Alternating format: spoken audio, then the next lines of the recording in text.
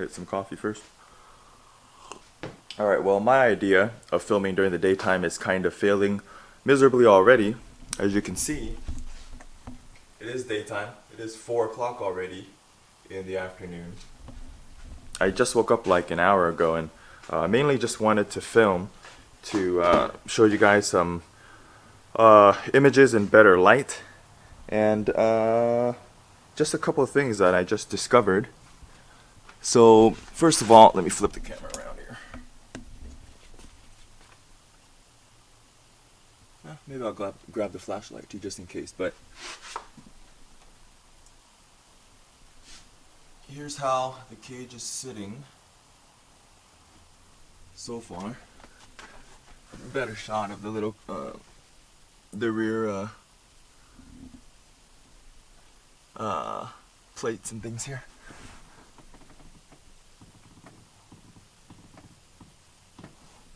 And one thing that I noticed so far, when I just came out here and looked, is that these C-pillar bars here, they're really close to where the interior panels are in. I don't think I took this into account when I ordered this kind of cage for rear passenger seat use. So this is gonna pretty much cut out a huge channel into those side interior panels. So I didn't plan that out very well. And yeah, it's the same thing on both sides. So this side as well, it's really tight against this interior structural metal here, if you can call it structural.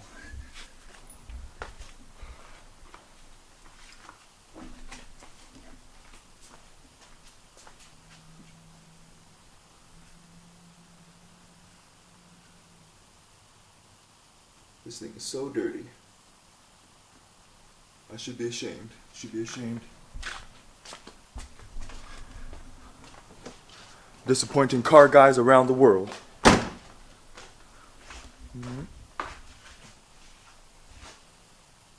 Well, yeah, I think that's pretty much it.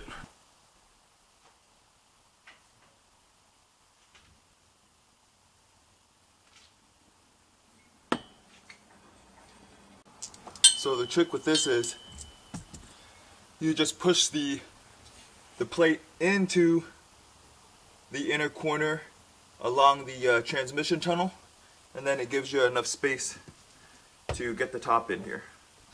So it's not really a trick, it's just you got to figure out how to wedge this thing in here.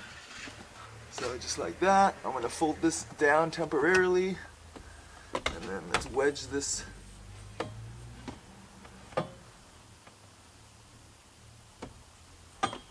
sucker in.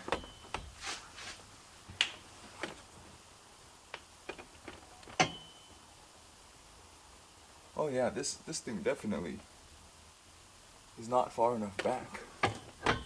Huh, that's weird. That's really weird. This bar is already running past where it should be. On the gauge cluster surround here. So that's weird. I don't think my chassis is crooked. I hope not. Not this bad. Okay. Let's see here. Please fit! That looks pretty dang off. Guess we're gonna try to scoot this thing back a little bit.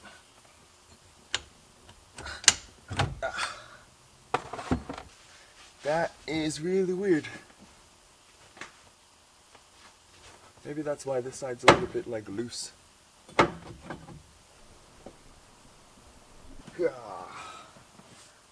So this and this seat belt are pretty much aligned.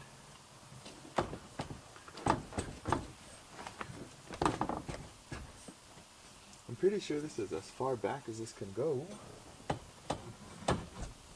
This is probably gonna sit right there.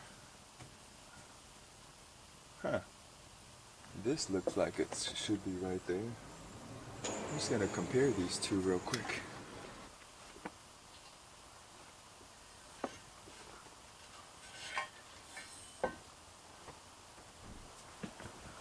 I don't know if it's just me, but this bar almost looks like it was bent incorrectly. I mean, I'm just kind of holding it up here to gauge, and then I'm comparing the part up here where these two let me see if I can adjust the camera here. See where these two hoops are up here? Where the tube kinks? I'm trying to compare and line these up. And when I do, the sides of this thing are definitely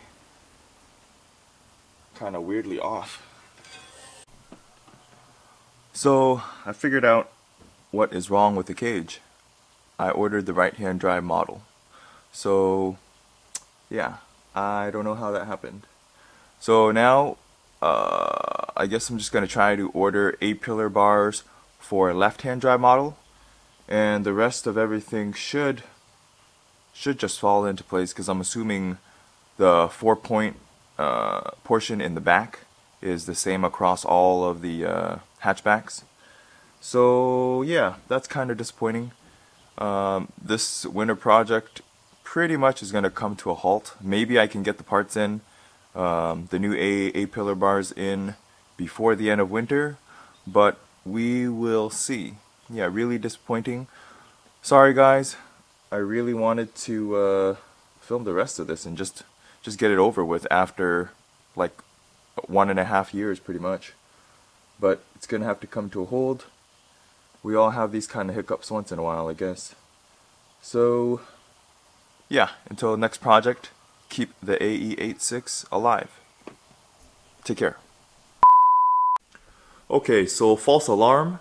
Through the help of a friend, shout out to you, Chris, and also the Club 4AG community, I was able to find out a few things. Firstly, is that I just kind of need to bang this thing into place, and secondly, that I was told that the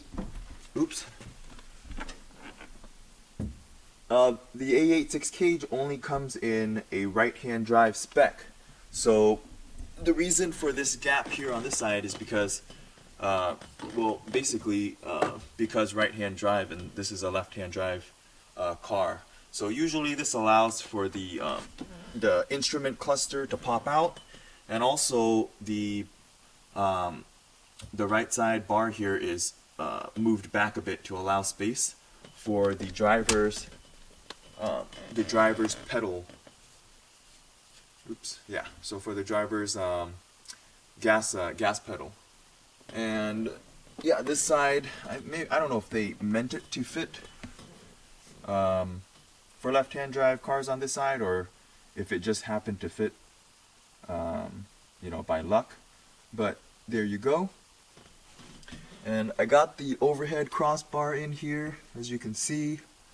The fitment is super tight. If there's anywhere that looks like it's touching the ceiling, it's because it is. And also on the side, plastic trim panels too. You know, it's pressing in pretty good. So I don't know if those are gonna last or if it's gonna crack, but I really want to leave them in there. And oh, I think this flashlight battery is dying. So let me grab this one. Yeah, so here's how it's looking. Once again, I got it in with a rubber mallet. I scooted the brackets back here as far back as I could get it, and everything else seemed to go in okay. After this left-hand side bar here, the A-pillar bar was the hardest piece to get in. I actually had to hammer and kind of pull to get this this back bolt in here. And this overhead piece went in really easily. It only goes in one way, so if it doesn't go one, then you know, if you ever get a cage and it doesn't go in one way, you just have to flip it around the other way. And the clearance is really good on this one. There's a little bit of space between the ceiling and the sunroof thing here. But that's just that's not a big deal. And then let me try to focus. Yeah, so this is how close the tolerance is on the rear dome light, or the overhead dome light. It's pretty dang close. So it might be something to you know, to change in the future because it got cracked and all that. But once this thing is in place, you know, should be able to just install a new one and it'll be good. But like I said, that's not a huge deal. This side on the left is basically touching the dash up there. Let me go around here and I'll show you guys. So here's just a first-person view. Oops. First-person view of this angle here. This bar follows this A-pillar perfectly. Then it goes up here. And I also removed, I don't know if you can see it from here, but I removed that grab bar from up here that I mentioned because it was getting in the way. And also I removed the seat belts from up here on the B pillars because those were getting in the way too. It's getting, you know, just crushed basically from the B pillar bars there, or the main hoop. So go ahead and close this guy up. Let's go to the other side.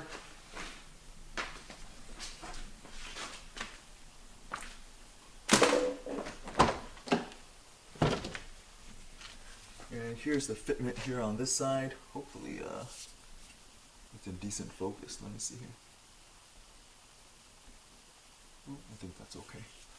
So there's a fitment there. It's basically touching the dash right in this area here. And then everything fits super snug.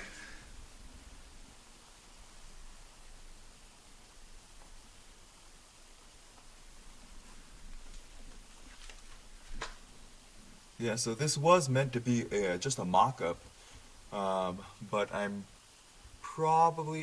pretty sure that this is where the brackets are going to end up lying. There's not really much wiggle room just because everything touches the ceiling. One thing I still need to figure out is how these fender bars here are going to work with my rear hatch trim, and then also fit the diagonal bars after I change batteries here.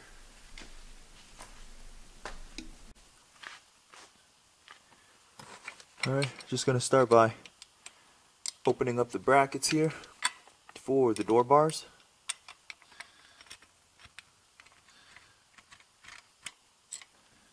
Let's see how it swivels like that.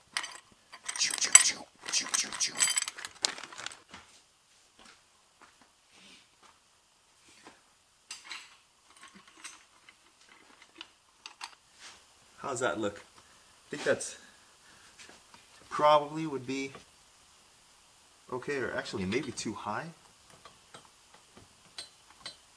If I mount it lower, I need to extend the length, but with it all the way closed up, this is where it sits here. I think it's I think it might be too high. I'm not really sure. Correct me if I'm wrong, but usually these are supposed to sit down in the hip area, I think, to prevent side intrusion from you know, cars getting in and hitting you right in the hip. I'm not really sure though, but just mocking it up there. I don't really know how long this thing extends too, so I guess maybe we'll go over that next. Let's see. Now I just want to test real quick to see how far this thing can actually go apart. So I'm just going to do that real quick in case you guys are curious too. So this is as far as it is so far, and it's still going. So I don't know what the safe range would be. Oop, there it goes. So I imagine this would have to be in, you know, for at least an inch or something for it to be safe. So I'm gonna say that it looks like there's an inch on either side. So it probably has a maximum of 2 inches of adjustability. So another 2 inches of length. And actually, now that this is open, I'm kind of curious on what the inside looks like here. Let's see. Oh wow, look at that.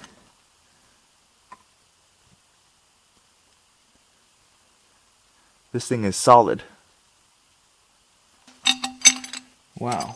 I'm actually really surprised. But oops. Let me get the camera in focus here if it's not.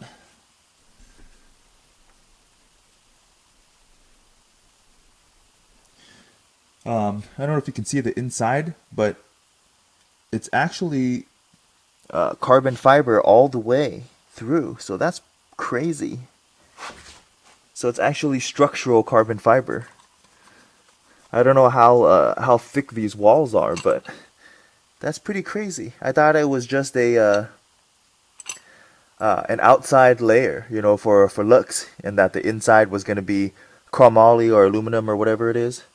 But that's kind of impressive. I actually have a carbon fiber strut bar too on the car, and I'm guessing it's the same kind of build, seeing as this one is like that. But that's kind of cool. I thought you guys might want to see that. Okay, so this is what I've come up with here. I think this is a good height. If you get down here, it seems like it would be kind of at the driver's hip level. Yeah, it's all still, you know, really loose right now, but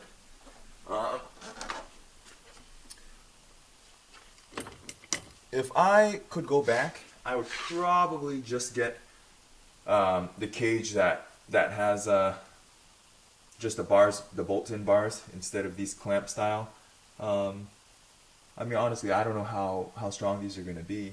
The clamps themselves seem like they're going to be okay, but it seems like they would slip to me. So this is just basically an aesthetic mod. I mean, it is gonna prevent side intrusion. You know, if that ever happened, which probably I don't know. Actually, where's some wood? I gotta knock on some wood. I don't know about these. I would think that, yeah. I mean, I'm 100% pretty sure that the bolt-in ones would be a lot better than these clamp style. But I got these for a reason. Back then, just because carbon fiber, really. So here's a shot. Let me see if I can get some other shots for you guys.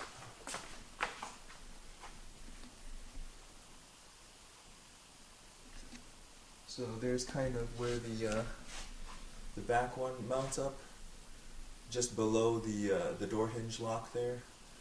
And then here's kind of a sideways ankle. Yeah. Alright guys, I think that is it for me today in terms of filming. My stomach's kind of been churning the last couple hours because I've been stressing out about the car, and I thought I would have to order new A-pillar bars and stuff, but yeah, shouldn't stress out about stuff like cars. There's other stuff to stress out about. But I think that is it for today. I don't know if I'm gonna have time to work on the car tomorrow. Actually, maybe tomorrow night. But my plan now is just to mark where I want the brackets to bolt in finally. Also, I need to check out those rear interior panels and see kind of if I'm gonna have to just run the car like it is or carve a channel out of the panels, because it seems like that's what's gonna have to be done. Yeah, there's still kind of those issues. In terms of wiggle room, I think the brackets are pretty much going to be where they lay right now. Like I said, there isn't really any wiggle room. I just need to find out how I'm gonna cut the carpet, and if I'm gonna try to cut it and like fold it back and then overlay it back over, or just cut the patch of carpet completely out. I don't know if I'm forgetting to say anything else. Let me see here. No, I think that's it. I'm really glad that today didn't turn out as bad as I thought it was going to be. It was like major.